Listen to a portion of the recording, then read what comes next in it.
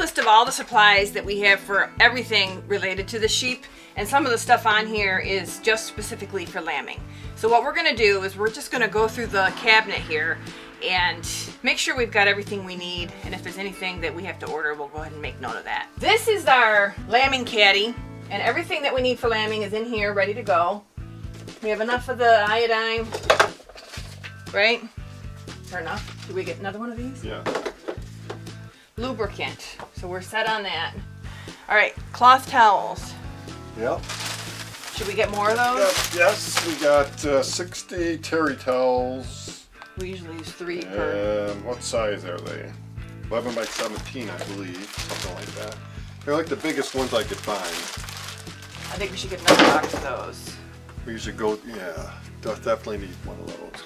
Latex gloves, size extra large. I have like 3/4 of a box of those over here. All right, so I need a set. Nutri-Drench. Goat, sheep, Nutri-Drench. Essentially, it's mostly, yeah, molasses is the first ingredient, propylene glycol. That's just to give them like a quick burst of energy until they can get on their feet, literally. Colostrum powder, which does expire. If we had any last year, we threw it out. So we don't have any colostrum. We can get that at Tractor Supply, right? I don't know, every time I go in there, they have something different. It's usually not what I like. Just get rid of that. All right, so we need the colostrum powder. Milk powder we can get when we need it. We can just get that from Tractor Supply if we need it, right? So I'm not gonna get that. Electrolytes, I just found this. Do More multi-species, a packet. Seems like we always use that. It doesn't expire. I think I have 2 bags of this, yes. I got 2 bags of electrolytes. That's good. Feeding tube. All right, so we got a good amount of those. Got 3 of them. All right, so we're good on the feeding tubes. Plastic shot glasses. And those we're using for the Triodine on the umbilical. Caro syrup, I have some in the kitchen, but we have that drenchy stuff, so we don't need it, really. Teats, I got those. Yeah. Thermometers, I have a thermometer. There's one in here right now. Okay, good.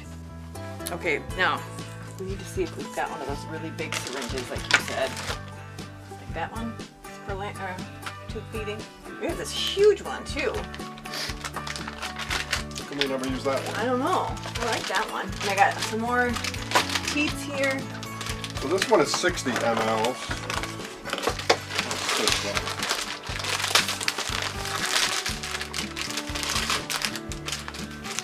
This one's 140. Also very difficult to use. Give me this one. Oh, okay, there we go.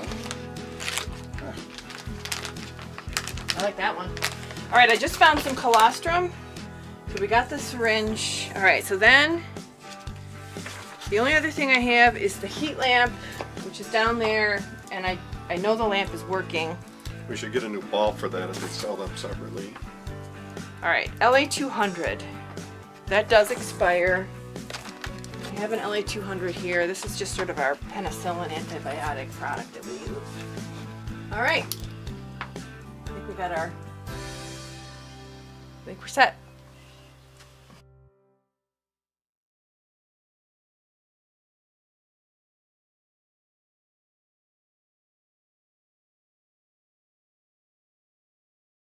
Alright, so I'm standing in front of our lambing pens, and you can probably say these don't look like lambing pens right now because they're filled with. So what we have over here are side-out panels that we use during lambing. So what we're going to do is take these and put them somewhere that's not here. But we're going to stack them on the side of the barn this year because when we need these panels for lambing, setting up lambing pens, oftentimes it's at 3 in the morning, you need to get them quickly and it's raining out and you got to just bring them in. So we're going to stack them on the side of the barn this time and see so it's quick to get to. These pallets have nothing to do with lambing, but they have everything to do with the way we store hay. We put the bales of hay on these pallets, that's why they're in here. We also have pallets in our main storage barn. So what I'm going to do is take these and put them, stack them up vertically in the hay barn, so so they're not in the way when we bring new hay in this summer. And then when we're done with that, we'll have empty pens and we'll have to clean out all the loose stuff on the bottom so that they're ready, fresh and clean and ready to put straw in for lambs. So that's what we have to do over the next hour, is have this cleaned. Well, this is what we call our north lambing pen. It's in the main barn. It was our original pen. In fact, this door is, we moved from the other house. I built this when we first got in the Shetland sheep. And it's actually supposed to be a creep feeder. These boards actually slide out so the lambs could run through. Well, the Shetlands are so small, our ewes were running through them too, so. Haven't really used it for that since then. It's a very heavy gate, but it's one of the few things I moved from our other house to here when we built this house. So we call this our Cadillac pen. It's the best one, it's the biggest one. So, and it's also the most protected. There's not, because we haven't looked at the one on the south side, but wind blows in the door and then right on the lambs when they're freshly born. This one they're fully protected, so they don't have to worry about if they're wet or it's cold out. This is a good place to put them. So we got to get this crap out of here, including the bedding. Scrape that down to the floor, and then this one will be ready to go. That's pretty much all we have to do. The other thing I like about this pen is we set it up so we could hang the heat lamp in here. So not only are they protected if we need a heat lamp, which we don't use very often, but if we do need it, it's protected. I don't need the wind's not going to be blowing it around. I can put it up high enough that the ewe's not going to get into it. It's just the best pen that we have. Okay, this is in the main barn. This is our south pen. I also moved this from the other house. This was I built in the other house, and there was a lambing pen. Back then we only had a few sheep, so we only needed one or two lambing pens. I think we had two. One of them was the door we just showed you. I hate this one. It gets the job done, but it's right here by the main door. So on a hot day it's perfect because you get a lot of air ventilation. So we keep the doors open. As long as it's not too windy, which in May it usually isn't too bad, it works out really well. In March or April, when it's cold at night or cold during the day, it doesn't work out as well because it's cold air running in. And you got to have those doors open so the sheep can get in and out, the main flock. So during the day, the doors have to stay open because we don't keep the sheep locked in all day. So this is always a touchy pen. We use it. When we get into heavy lambing, we need every pen we can get, and then usually we have to build supplemental pens as well. So we need every one we can use. This one I don't like. I'd like to replace these panels with side-out panels. But it served its purpose. This is what, 21 years old we've used it. Now, 21, probably 21 lambing seasons. It's coming this year.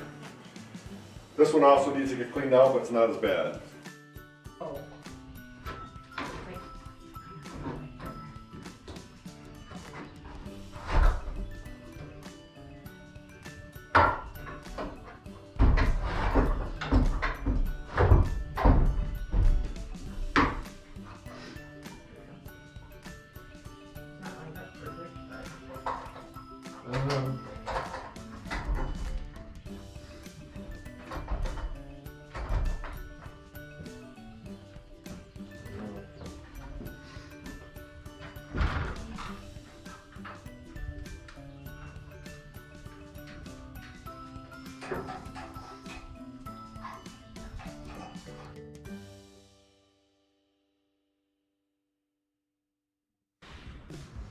During lambing, we install Wi-Fi cameras in the barn so that we can view all the activity on our television, our phones, or any of our devices, our iPads. I can actually look at them on my laptop when I'm in my office working on stuff. And what is required for those to work, the Wi-Fi cameras, is a really strong, stable signal. So we could hardwire a line from the house to the barn from our cable box, but what we decided to do instead was to purchase this device here. This is a Wi-Fi extender, and we bought it from a company called Netgear. And this particular one is designed so that the signal, the Wi-Fi signal, is transferred through the actual power cables, the copper cables. And I have a transmitter that's plugged into the outlet at the house. And then that sends the Wi-Fi signal to this receiver. And then I have a pretty good stable signal in the barn, and that's how the Wi-Fi cameras operate. So I want to show you just how we install the cameras and the setup. It's pretty easy. Once you set them up initially, you know, it's straightforward. We take them down after lambing is done, when we're done watching the activity in the barn, just because it's kind of dusty and I don't want to get the cameras damaged from that. I have a video I did last year in more detail about the Netgear system and where to get it and exactly which model we use, because there's a lot of different models. And this one, like I said, is very particular because it does work through the wiring, the house wiring. And that's the other thing that's important, is the house and the barn are on the same meter, and that's important. If you've got a separate meter for your barn, this system will not work. So those are the brackets. We left them up there. And so all you gotta do is just twist the base on. We decided to go with cameras that you plug in. They have a battery version you can get. We decided not to do that. This is just plugging it in. And we initialized it last year, got it hooked up to our Wi-Fi, so we didn't have to do that again this year. So the setup was really simple. The camera actually gets itself set up. It sort of takes a scan of the barn. You can see it doing it here. It's kind of weird, but it does it on its own after you plug it in. And then once it goes through this little process, it's ready to go. And we were able to use it and to transmit it to the television and all our devices perfectly well.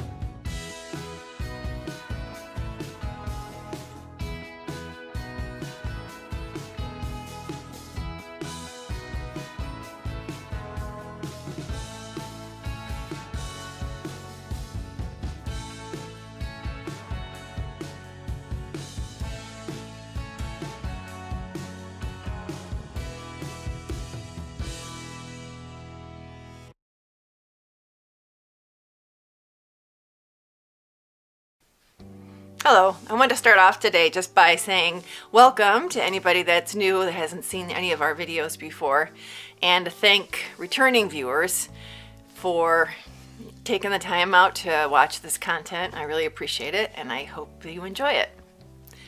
In this video, I'm going to be talking about my progress with the Polypay breed study, and I'm going to just dive right in. So there's a couple things to tell you. Number one is I've created a spreadsheet, which is kind of my thing. It's going to help me to break apart the fiber into the different groups for the different ways I want to process it and use the wool. So I took out a small piece of this to be micron tested, and so what's left here is this washed fiber. So I've weighed this, and it was 32.4 grams, and then I have to break it up into 4 different piles of wool. The first one is for dyeing, and I've just said I'm going to dye 3 grams of fiber. That'll leave me then with 9.8 grams for each prep I want to do, which is flicking, combing, and carding. And then the spreadsheet breaks it down. It's going to also take a record for the combing and the flicking of how much waste came out, and I'll weigh that. And then whatever's left, whatever weight is left will then get either spun on the spindle or spun on the wheel. And I've got that split up into the 2 weights for the plying, so that I only spin up as much as I need for each ply. And then what I'm going to do is the yarn that I spin on the wheel, I'm going to use that for knitting. So I'm going to make a little square or whatever. The the combed fiber that I spin on the spindle, I'm going to use that to weave with. So that'll be another segment, me playing around with the loom. The stuff that I hand card into roll eggs, so that's going to get spun on the wheel. I'm going to spin that woolen. And then I'm going to take that fiber, 2-ply it, and then crochet a swatch with that. So that's one thing I created. I spent a little bit of time on that this week. So yeah, so here's my washed fiber. So another thing I've came up with, I'm going to be using these horrible, wretched, abominable plastic containers from takeout or baked goods that we get at the store. And that's where I'm going to put the different fiber preps. So I'm going to weigh out 9.8 grams. And this one is designated for the fiber I want to comb. So this is my little digital scale. Okay, so it's at 0, which is good.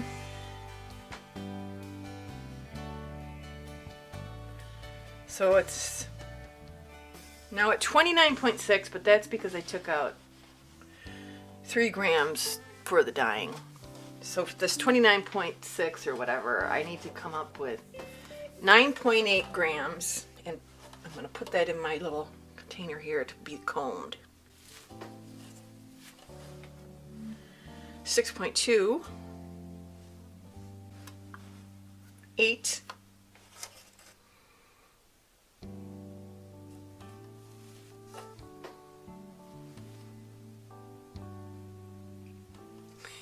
8.6. I'm being very cautious.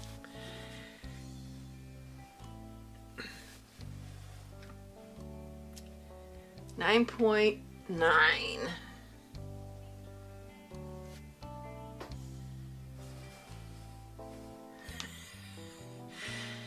9.6. All right, so that's good enough. So 9.9, that's going to go into my container that I have labeled comb, and I will comb this.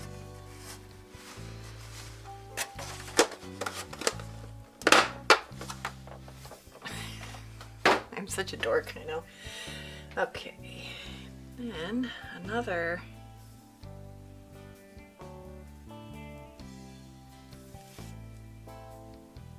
section of 9.8. That's 8.3. Okay, yeah, that is going to work out. Seems like this was a lot more.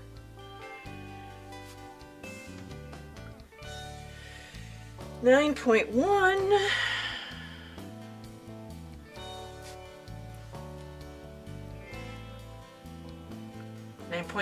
Again, and then this one is 9.8. Okay. Now I'm going to put this in my flicking container. And I picked this one because the locks are a little bit more intact. This one got a little bit fluffy, so I'll just use that on the hand cards to do the woolen prep, the roll eggs. Throwing out a lot of words. Alright, so there's the flicked stuff. And this is the stuff I'm going to prep with my hand cards.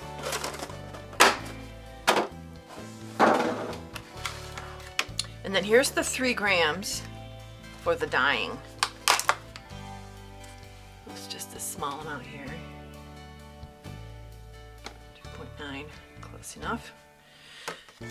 And I'm going to be using Kool-Aid. I bought some orange Kool-Aid unsweetened. I got some information from my friend Kim at Fairly Fiber Fun on how to use the microwave with a Ziploc bag, so I wanted to keep it really simple. So I'll do a video next week where I start with some white Corriedale I have just to experiment and figure out how much exactly of the powder I need to use to dye such a small amount of fiber. So that'll be it coming up. Alright, so there you go. I got the wool for carding, using the combs, flicking, and combing. Alright, so now what I want to do is I want to get to work on prepping these. So that'll be the next step. I'll talk a little bit about the tools I'm going to be using. So the flicking tools I used is my Magicraft flicker. I really like this flicker. The tines are in there so well. It's just really well made. I've used other flickers and the tines get really loose and wobbly and they break off and stuff, and this one is just really great. And I like the handle design. So this is what I'm going to use for flicking. For combing, I have 2 pitch mini combs that are also Magicraft. Because it's such a small quantity, I'm not going to deal with the bench clamp. So I'll be using these. And one of the benefits of using the combs, I just realized as I was cleaning all these before I made the video, is it's easy to clean these. Those hand carders, which these are the ones I'm going to be using, you really got to clean them really well because everything that you take off of the hand cards you're going to spin with, there's no waste, whereas with the combs there's a good amount of waste. The 2 pitch is for finer wools, but we'll see. I mean, well, maybe I'll observe that this isn't going to work if I use it on the Polypay. The Polypay, the samples I have, I don't see those as being super fine. I think they're more in the high 20s, low 30s. And then yeah, so I got the hand cards here. I've had these. These are my first cards I ever bought. They're Ashford. They're a little heavy, and I used them at first, not realizing that the prep you get with hand cards isn't really what I liked to spin. You know, it's more you're going to make rollags and then spin in a woolen technique. And then yeah, the other thing, you really got to get them clean from prior preps because, you know, that'll get into your spinning. And then with the Shetland, obviously I've got all the different colors, so I was carding black wool on this, and now I'm going to go to white wool, so I really had to like get in there with the knitting needle to get out everything. Magicraft does have hand cards. I just can't keep them in stock long enough for me to get my own set, so I've got a massive order of hand cards in. Hopefully that'll stay in inventory, and then I'll be able to use those. They're a lot lighter than traditional hand cards. So those are the 3 tools I'll be using in my fiber prep of the different breeds I'm doing.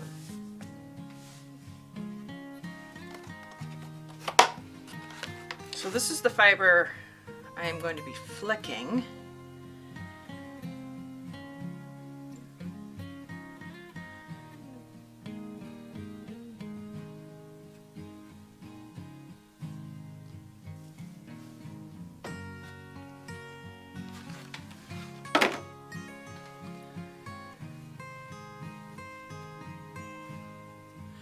I am noticing a few of these little, I don't know if they're second cuts or just little neps that are coming out. And that's probably, I mean, that has nothing to do with the breed, right? That's shearing.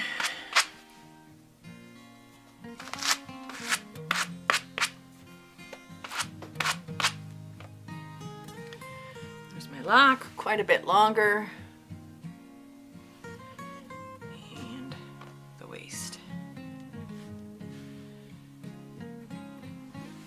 Be interesting. I'm really interested to see where I end up with the amount of waste between combing and flicking, because I'm always under the assumption that combing yields the most waste. So we're going to find out. And I don't know that I comb perfectly. My technique isn't probably the best. So that's the flicking. And again, we're saving all the waste because I'm going to weigh that at the end when I get that all finished. I should have used a bigger container for this. Okay, carding.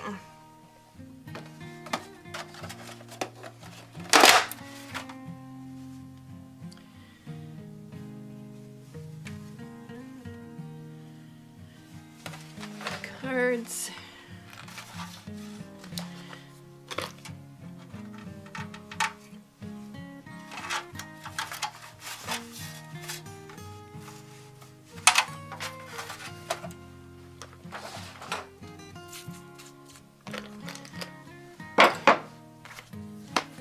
I don't need the leather. I'll just leave it on here.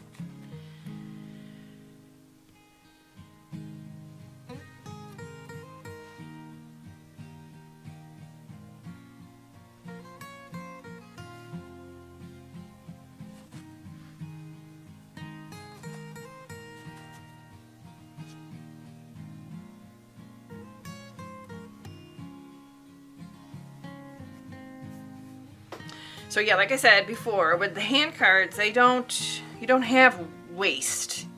So you really want to make sure that whatever you put on the cards is what you want in your wool, or, you know, plan on cleaning your wool as you spin, which I hate doing. I find that extremely tedious. I like to rip off the tips instead of cutting them because I feel like I don't pull off as much. I'm really only pulling off the dead, broken bits.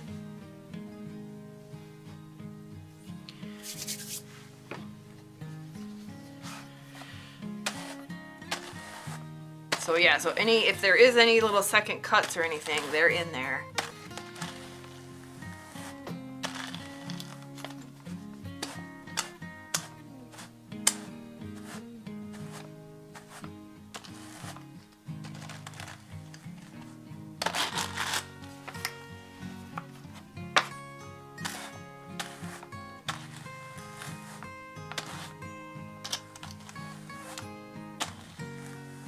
I don't use this type of prep ever. Right now I'm doing one fleece, a black fleece like this, just because it's really short. So I can't flick it, so I'm spinning a woolen prep with that. I like how the ends get kind of bumpy and lumpy. So this is really how I do it. I don't make roll eggs. I'll just take this and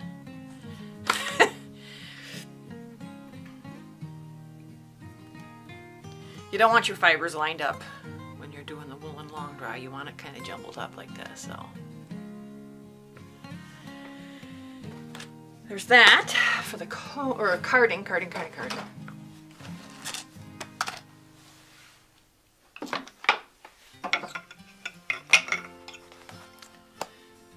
And there's the combs.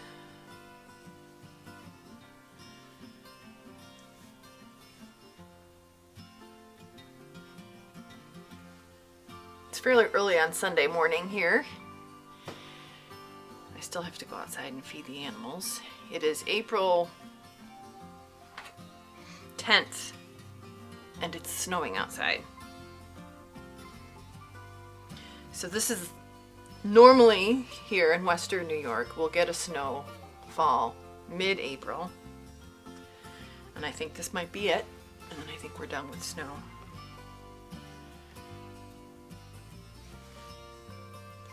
Until October.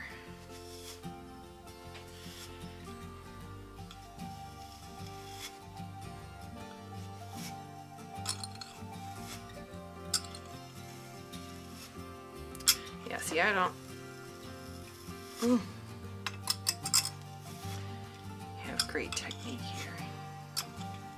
Keeps on getting on there. Go side to side, maybe I'll do better.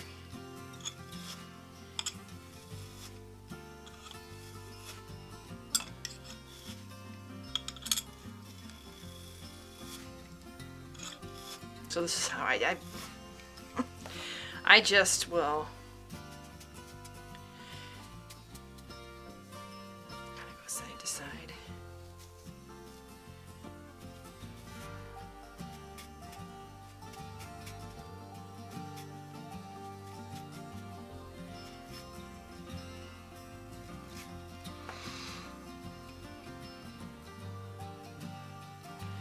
Nest number 1.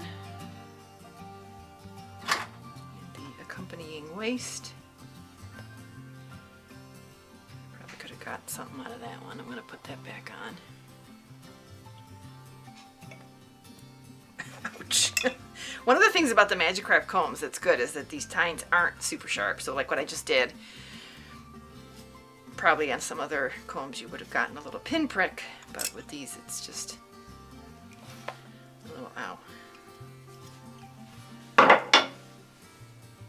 More waist there.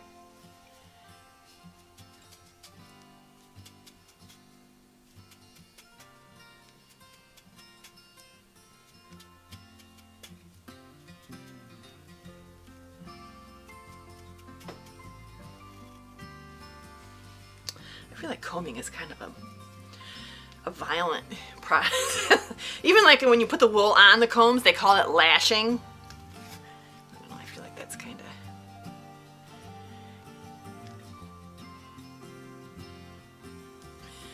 a little harsh. Okay, there's my waist. Yep, I would say that's a legitimate waist. All right, so those are the 3 methods. So I'm going to finish up with that, and then we will get spinning.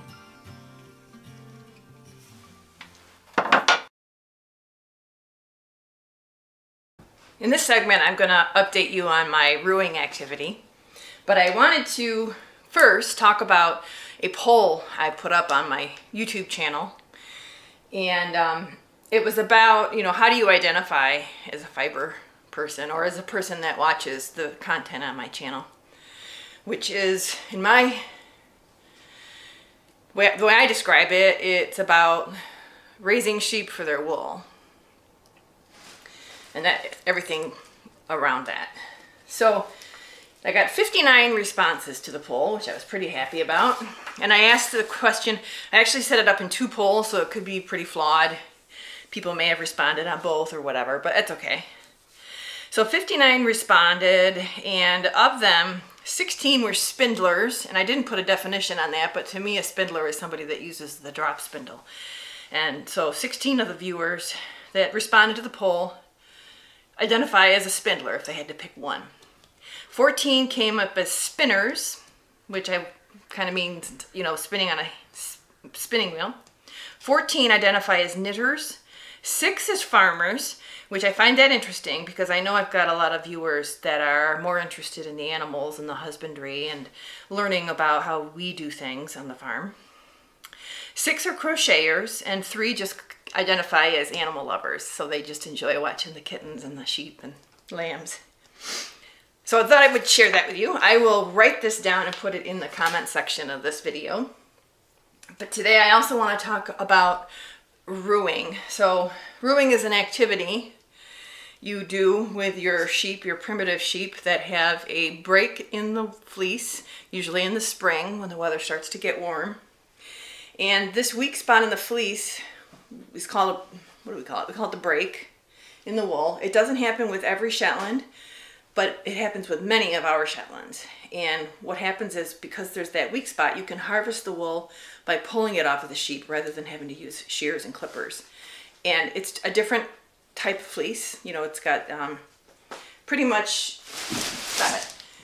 the entire fleece is as nature intended. So there's no second cuts. There's no, you know, leftover fiber from last year on the tip. It's pretty, I call it pristine. So I'm brewing as many sheep as I can this year. My flock, I should have my numbers here for this, but roughly, the flock right now is at like 65 sheep. And my shearer is coming next Sunday, the 17th of April. And I told him he was going to have 40 sheep to shear. And it's important to give your shearer the number of sheep they're going to shear so they can plan. Because he's doing a number of farms that day that are in the area. So anyway, so he's got 40 sheep, and I'm going to be rooing 20 plus or minus. It's difficult because I have more than 20 sheep that I could roo, and I prefer to roo. So I'm identifying them. We started out just doing lambs because it was too cold and I didn't want my bread ewes to be dealing with cold temperatures while they're trying to use their calories for, you know, staying fit for lambing. So I was doing a bunch of lambs. Just yesterday I did a couple of bread ewes, and it seems to me like the bread ewes are rooing better. They have a bigger break. They've got a weaker break, which makes it easier for me to roo them. And when we did CDTs in the bread ewes a couple weeks ago, I actually made a note on a sheet of paper with the list of all the sheep, which ones I would roo I just did a quick test and then kept track of that. So that's what I'm using as my guide when I go out and select the sheep to work on that day. Okay, so what I just wanted to do today is go through the fleeces that I've rooed. So the first thing I want to show you is the stuff, the wool from our Ophelia. These are the cards I make to keep track, and these go in the clear plastic bags with each fleece. So Ophelia she's a gray cat mugget, ewe lamb, she is. She brewed really easily. She's very sweet, very friendly. And right now what I'm doing is I'm just rooing the wool that's directly under the coat because I'm trying to target my hand spinners, trying to get the full assortment of fleeces done so that after shearing is done I can go through all those, identify the ones I want to sell to hand spinners, and then just the roo'd portion of the fleeces that I would sell to hand spinners. I actually leave the neck and the breech and the belly on the sheep I'm rooing right now just because I want to get the hand spinner fleece wool off of them. So Ophelia, I got 20.8 ounces of fiber from her. She's a lamb, so it's not a lot. That's a small fleece, but pretty good for a lamb. And I also have to remember when I do these weights, I'm not including the neck and the breech and the belly wool. So then after I washed it, I got 14.4 ounces, which is about a 30% shrinkage. It's not bad. This is what the fleece looks like. I've picked over this a lot because I've been working on this. So this is the back side of the fleece.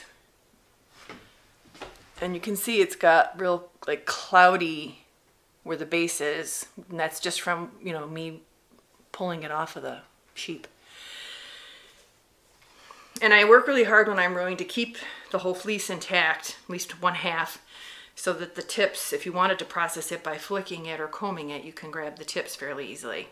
I decided to process this fleece myself just because, I haven't had a fleece to process in a long time because I sold most of them and then worked through a lot of them, well, all of them before this coming shearing day. The other reason is their staple length is a little on the short side, and so I opted to process this myself. So what I did was I washed it very lightly. It still has quite a bit of lanolin. And the tips that are very coiled, any of the fiber where the tips are like this, really coiled and curly, I'm spinning that in a single locks on my jumbo bobbin using my Aura Hybrid Flyer on my rows. So filling up a jumbo bobbin of that, and then any of the portions of the fleece where it's not quite as tippy and well defined and maybe a little bit more matte. Let me see if I can find an example of that.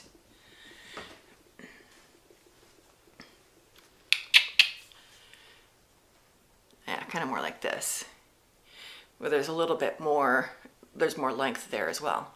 Those I'm flicking and spinning into a really pretty lace weight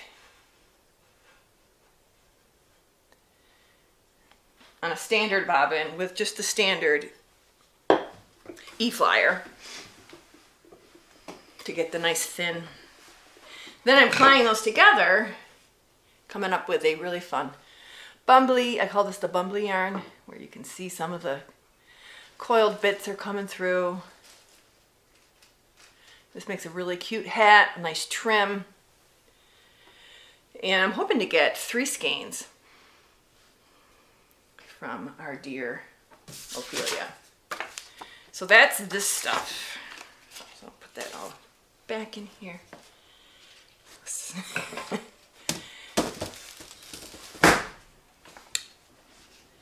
Okay, so that's her. So now the other ones I haven't done anything with, so I'm just going to go through them one by one and show them to you.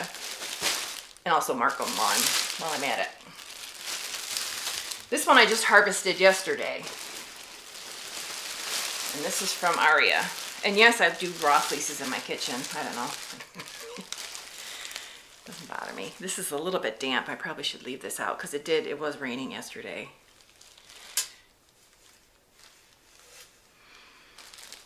So Aria is a black ewe. She's Game of Thrones year.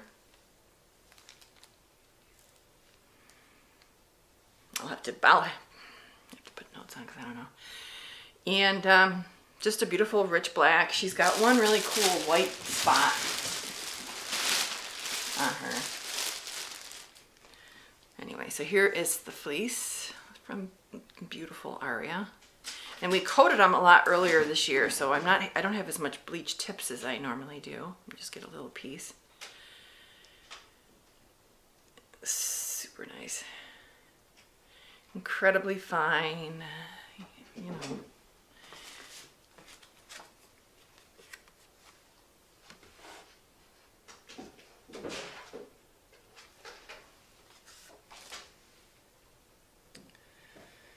So I did both sides of her. She rooed really easily.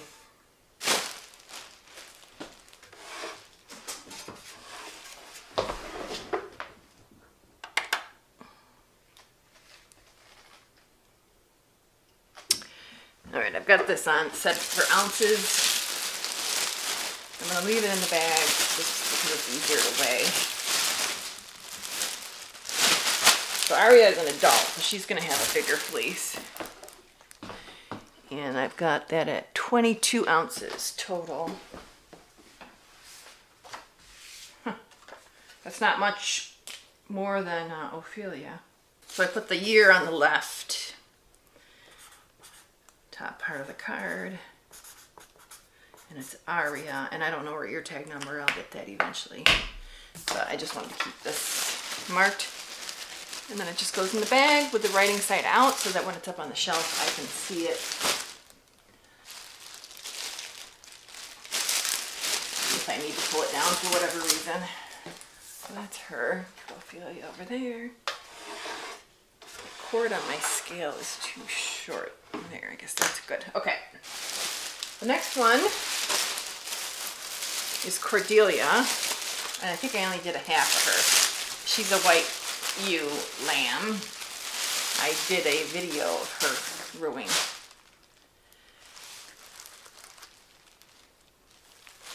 The white fleeces, you know, they show the dirt a lot better.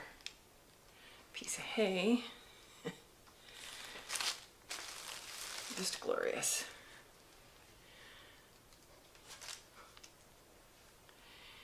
And really good staple length too on old Cordelia.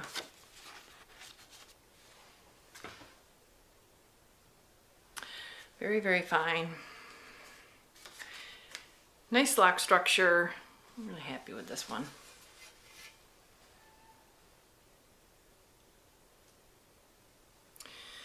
I'm gonna get a weight in the bag. And I only did one half of her. She brewed really easy, so one of the days where my arms are particularly tired, but I'm not ready to come in yet, I will work on her. So this is 7.5 on the one side.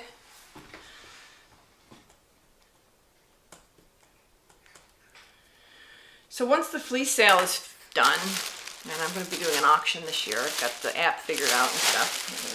See that. Once the fleece auction is done and all the fleeces have shipped, then I'm going to go back out and finish rooing all the ones that I was going to roo. And then decide what I'm going to do with the wool I harvest from those, whether I'm going to comb top them or process them myself or whatever. Next up is Paulina. This is the little black ewe, the only black ewe I got last year, lamb. So that was pretty tragic. I was very disappointed, but I did get her and she's lovely, out of Locala. Also a solid black ewe.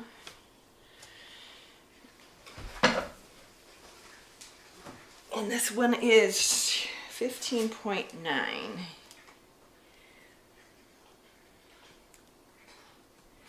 For one side.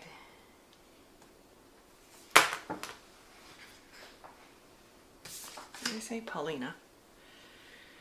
The wool is just falling off her neck too. I think I did both sides of her because she rooed so easily. And I did video this one. I don't video all of them. Just it's, you know, sometimes you just want to do something and not spend time fiddling with the camera and everything. That's Paulina. All of her gorgeousness. I thought I saw a lock. She doesn't have a very long staple length either, but it's not too bad. But these super fine sheep, after you comb them out, they get a little bit longer. But it's like Rich says, you know, the finer they are, the shorter, and that's one of the goals for us breeding, is to get the fineness that stays over the years.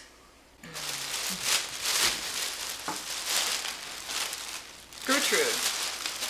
So this is one I just did a couple days ago, and she was not enthusiastic. 6.8 ounces for one side. A gray cat mugget lamb. Super duper fine. This is Lakshmi's lamb. I don't talk about Lakshmi that much. Lakshmi's a gray cat mugget. It's beautiful. And this is, it just feels unbelievably nice. So I did one side off of her and it was a struggle. So I got to do the other side. I'm committed now.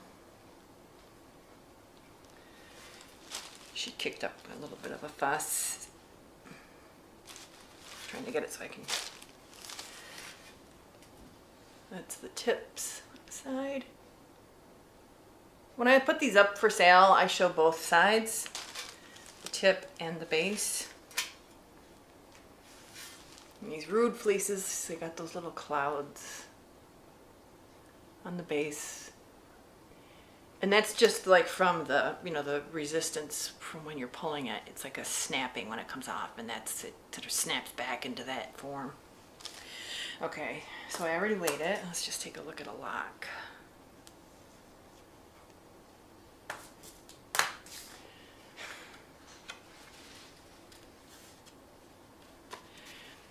Very, very silky. That was Gertrude.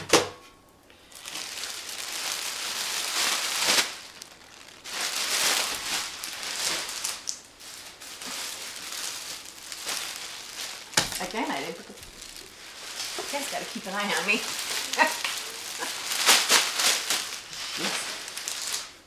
Okay, so I got 3 more to go.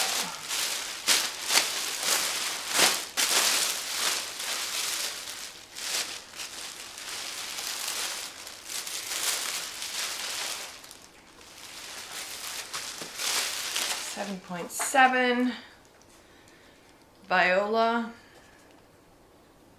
7.6 one side. This is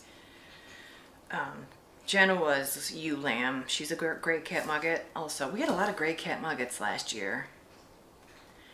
And she's the one, Viola's the one that's got the spotting on her face. She's pretty friendly, but she's also very demanding. If I don't pet her when she wants me to pet her, she'll like paw at me and bam me. She's kind of a stinker, but I love her. So this is the base of her wool.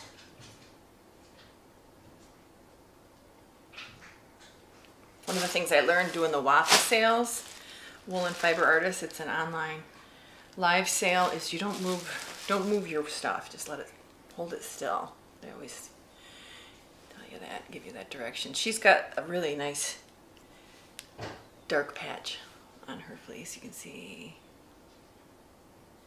there's some dark and then there's some light.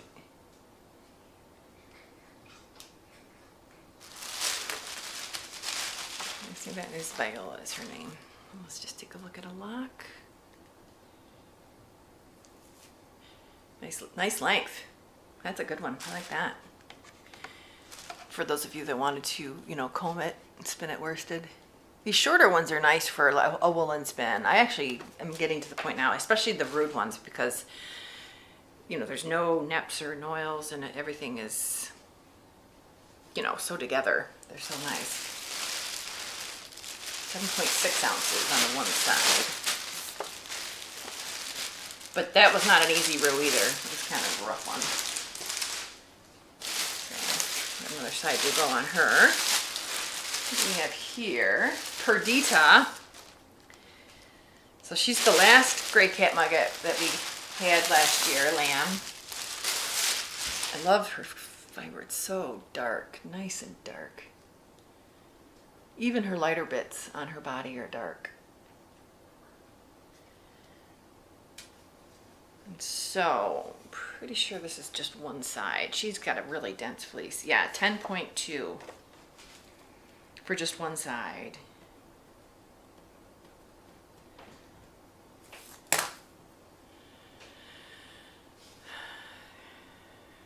She's got sort of a bolder crimp as I'm looking at it.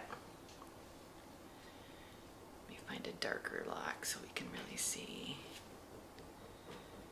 Oh, that's, yeah, this is weird. This is something that's sort of weird. It's got a bolder crimp at the top, and then it gets finer as it goes down into the base. Perdita is purty. We'll remember to put the card in there this time. She did not rue super easy, but she did well though. She's a good girl. She's one of my friendlies too. Whoops. Kind of like Viola in that she's friendly, but she's also really demanding. Did I do a brown? I had a brown U, I thought I did.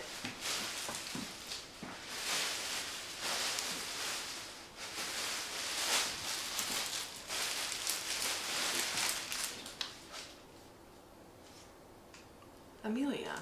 I'll have to go out and see if that's out there in the garage. I store them in the garage. Okay, this is Velva. She's white. She's 2020. You. Very, very sweet. And we put her with a ram, but it doesn't, I rooed her yesterday. And it didn't strike me that she looked bred, but she's a first timer, and sometimes they trick you. And I think I only did a hat for her.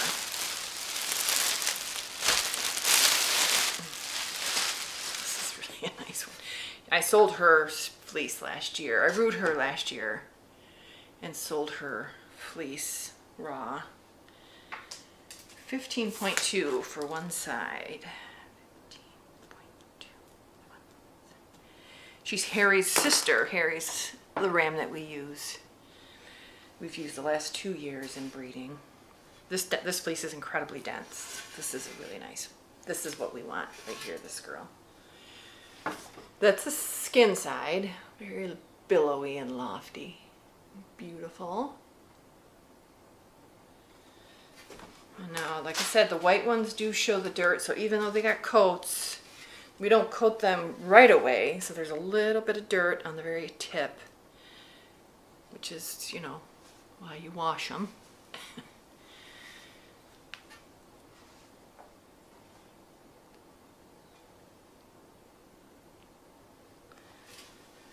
Oh, Belva, you're so lovely. Such a pretty girl.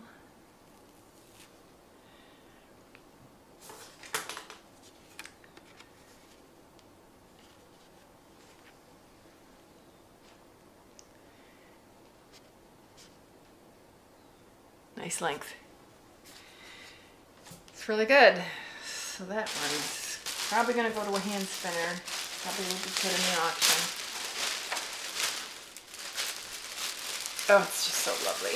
Now I'm going to run out to the garage because I know I did Amelia and she's not in this stack, so I don't know what I did with her. And I'll be right back. She fell behind the cabinet that I use. That would have been weird. All right, so here is Amelia. So she's the brown spotted ewe from last year. Oh man, I can't pick a favorite. She does have a very bold crimp at the tip, but it gets finer towards the base. Which I don't know what that's about. Lamb, baby, wool versus as they get older. Scale still on. 5.6. She's on this small side. I was looking at her yesterday. She's little.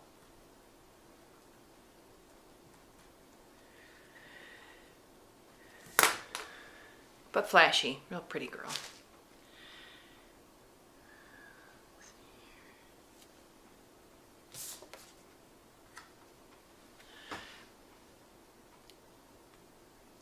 I mean, I keep on saying it's super fine. Everything we have is super fine. I don't know why I keep saying that.